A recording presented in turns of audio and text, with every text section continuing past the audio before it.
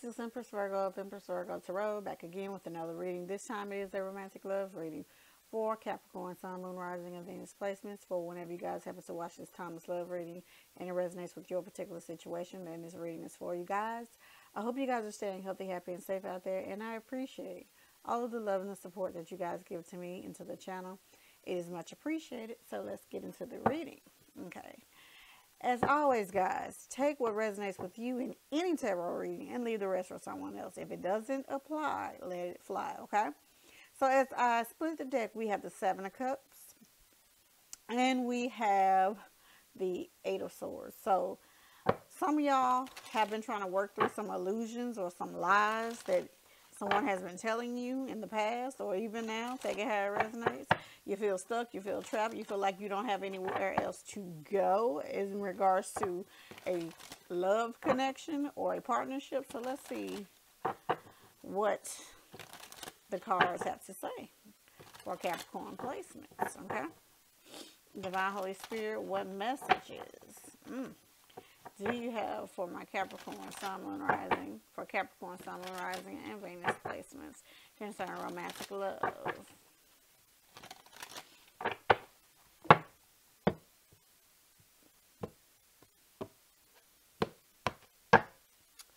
All right, let me turn this light on here.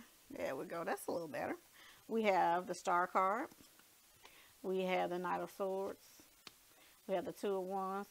Now, when I was getting ready for you guys' reading, I heard Moving On by Maya, that song. So it might be relevant. Like I said, some of y'all feel trapped, but you want to leave the situation. But you don't really know how you're going to... Oh, Lord. Okay, how everything's going to turn out. Okay, look. You're going to be all right, whatever you decide to do. But I feel like for a lot of y'all, you're seeing a situation or a relationship or a situationship as a karmic lesson. Once you've learned what you needed to learn from this karmic that you're dealing with, you're going to move on, okay?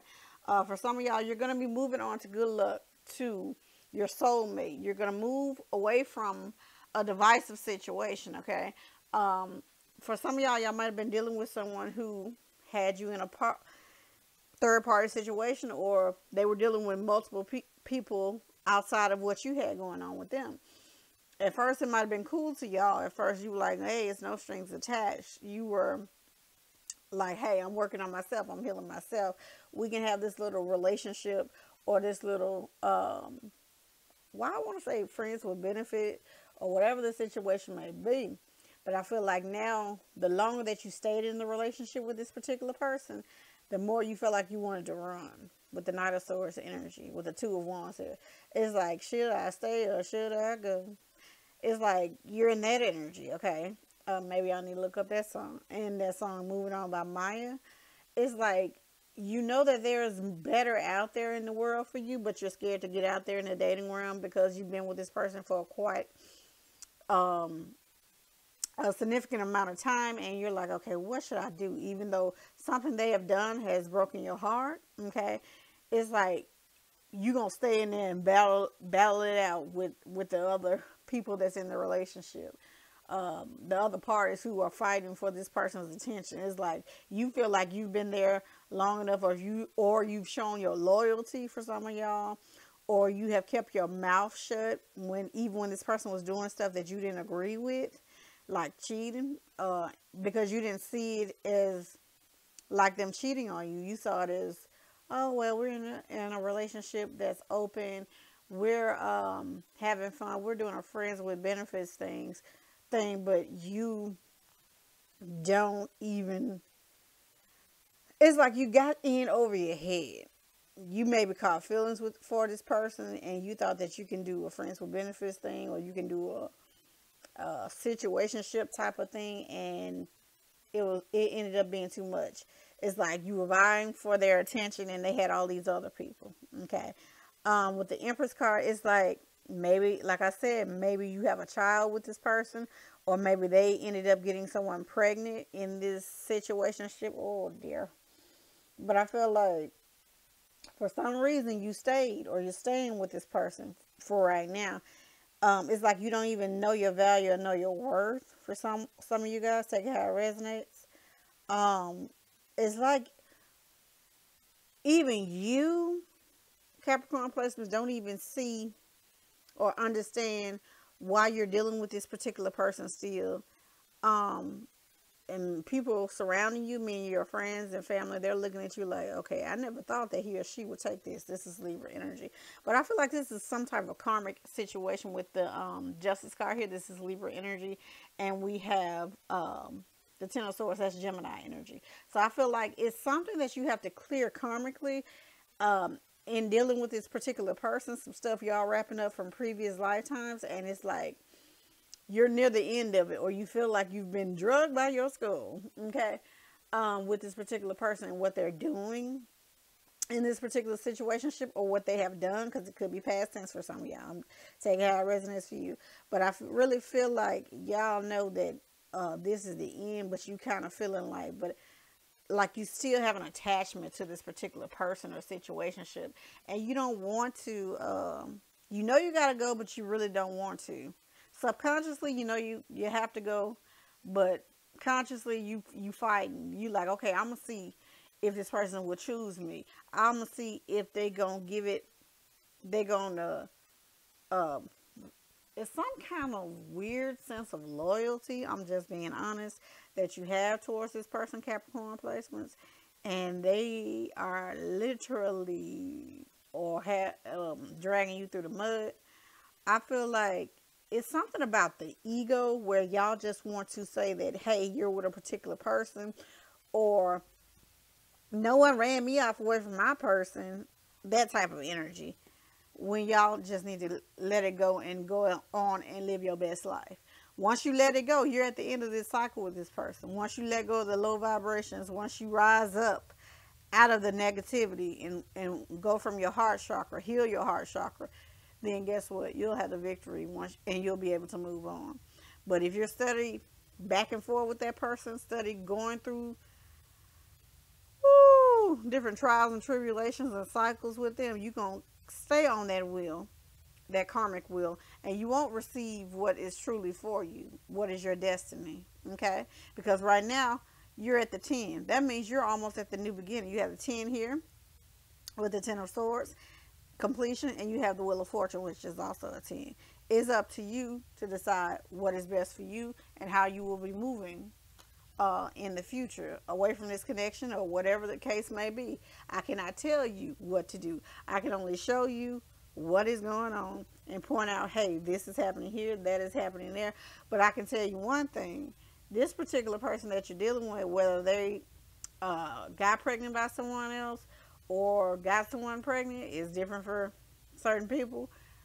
It's like they have an affinity for this particular person, and I honestly don't know if you want to stick around to see that, because it's going to cause you a lot of pain and anguish, okay? Dang, okay. Let's see here, Spirit. What additional messages do you have for Capricorn, Sun, Moon, Rising, and Venus placements? Nose itching. That happens on our channel, y'all. For this reading, to wrap up this reading, child, that's a lot.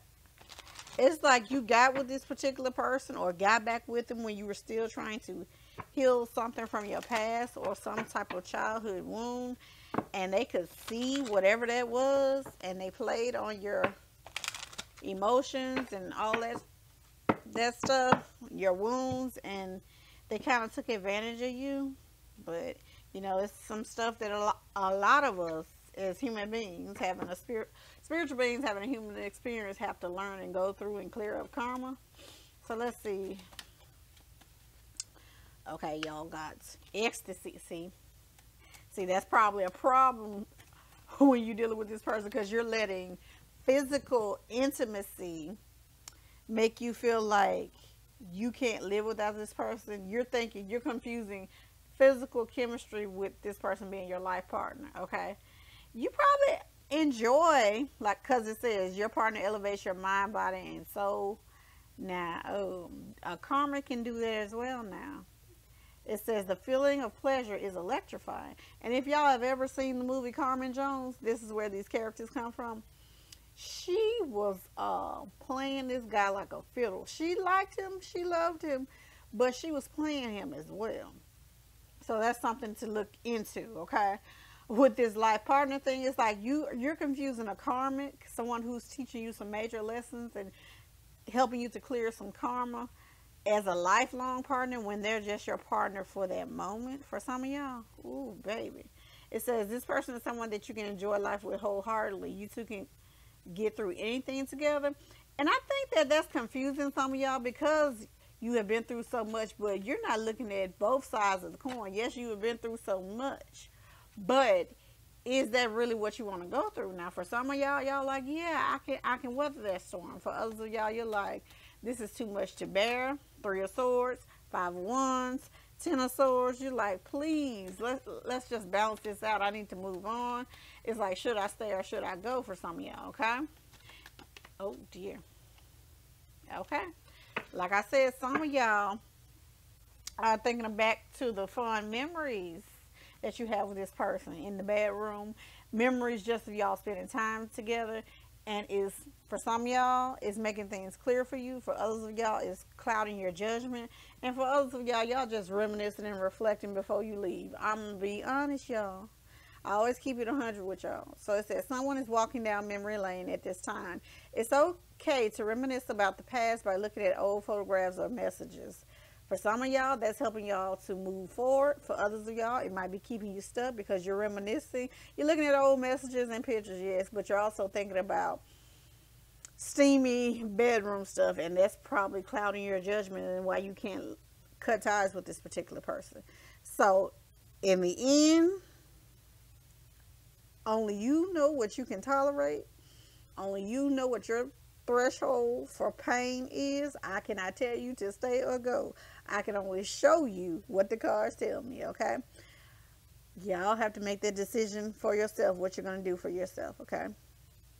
All right, so that is all I have for my Capricorn, Sun, Moon, Rising, and Venus placements for whenever you have to watch this timeless love message. I hope it resonated with you.